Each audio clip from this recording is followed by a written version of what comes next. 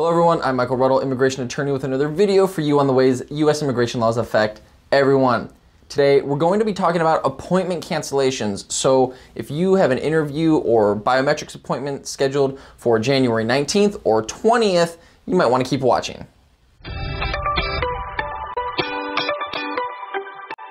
On January 15th, 2021, U.S. Citizenship and Immigration Services, also known as USCIS, announced that it will temporarily suspend all in-person services at all of their field offices, asylum offices, and application support centers for the dates of January 19th and January 20th. The reason the government gave is to, quote, ensure the safety of all employees and individuals with appointments.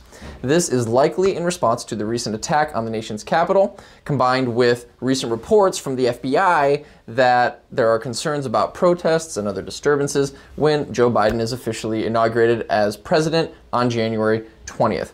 So, if you had an appointment scheduled for either a green card interview or a biometrics appointment or your citizenship test, then unfortunately, you're going to have to make new arrangements. If you took time off work or if you had somebody else come with you, the same is true if anyone planned to come to the appointment with you, such as a spouse, an interpreter, or even your attorney. So make sure you talk with that person to make sure everyone is up to date. In case you're wondering, USCIS said it will automatically reschedule individuals with appointments on January 19th and 20th and send new notices with new appointment dates. However, no time frame was given about when the new appointments would happen, and it could be anywhere from a few weeks to a few months. You can always call the USCIS main hotline and speak to a representative to see if they can give you more information. Hopefully you found this video helpful. If you did, hit that like button, click that bell, subscribe to our YouTube channel if you haven't already, and follow us on Facebook to stay up to date on the ways U.S. immigration laws affect everyone. Until next time, I'm attorney Michael Ruttle. Keep climbing that mountain.